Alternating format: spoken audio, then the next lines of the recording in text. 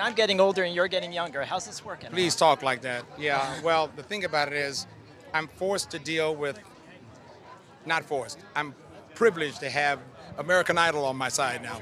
So every time the kids come out, 9 to 12-year-olds going, Mom, Dad, there's Lionel. Hey, you know what? I'm going to ask you about this fantastic documentary, but I do want to congratulate you on Pop Pop becoming a granddad again. Can I tell you, it's a moment. My baby is having a baby. And by the way, it was 39 years ago yesterday we did We Are the World. It was a blink and Sophie was born. So all of a sudden we're talking Elliot and Sofia having a kid. Are you kidding me? I'm thrilled. And we just got the gender reveal, but you knew already. Well, I knew, no, they kept a secret from me till the last minute. You know these two, they keep a secret from me, but they tell the rest of the world. You know how that works? All right, 39 years ago yesterday, 39. You did you're hosting, you're winning, you're performing. That's a job already. And touring. And touring, and then you have a night job organizing this. Well, first of all, I had a night job, but first of all, writing the song with Michael, because we didn't have a song. I thought it was going to be Quincy, Michael, myself, and Stevie. That was what it was supposed to be. Next thing we hear is Springsteen's waiting. Oh, God, are you kidding me? So everybody was just coming on board, and we had no song. That was the heart attack. And then from then on, it was, can we catch up to the train?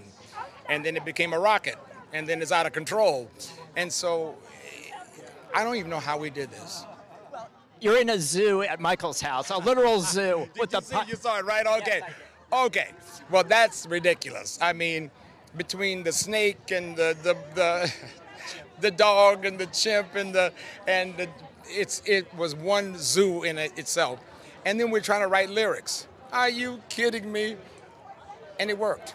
And again, we had cassettes. We didn't just say, okay, here's the song, everybody, click. No, we had to send them by, what was it, FedEx or whatever it was at that time. I don't know what we had back then. We had to get these cassettes to them, and a lot of them showed up having no idea what the song sounded like. You've seen the whole documentary, I'm sure. Oh, have I? My God. Sheila E. had a very honest admission that she felt she was being used. Was that the case? And I'm going to be a very honest person by saying, absolutely. The only person close to Prince was Sheila. And so we were using her. I said, Sheila, can you get him? Now, was she going to sing solos? No. But definitely get him. The only communications we had, well, was me and her. But at the time, he would trust her more than anybody. I had my fingers crossed, hoping she could pull it off, but it didn't happen. But that was the honest reveal. And by the way, as a producer, I left it in because that was an honest moment that I wanted her to acknowledge, and she felt it. Have you talked to her about it since? Oh, all the time. In fact, she talked about it right after she did it. Yeah, no, but I'm glad she put it in because it speaks to the tension. I mean, we didn't know what we were doing. We were just putting people together. Hopefully, I could have gotten Michael and Prince to stand together. But at the time, that was a Hail Mary, if you will. And was it a situation of like too many cooks in the kitchen because Stevie wanted to do the Swahili thing? No, there's only one question we did not want anyone to ask.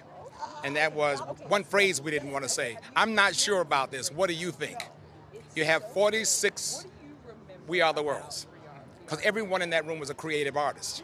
So what we had to do was make sure, under no circumstances, did we farm it out. So when Stevie walked in, it was like, did he get the memo? I don't think he got the memo. Tutu, I no, Willie Mongu. All I kept thinking was, oh, it's over. And the last thing, that brings me to the funniest part of for me, the movie. Ray Charles had to go to the bathroom. Tell me what happened. I did put that in, didn't I? I did put that in. I did put that in. I'm overhearing Ray. Honey, we got to take a break for a minute. I got to go to the bathroom.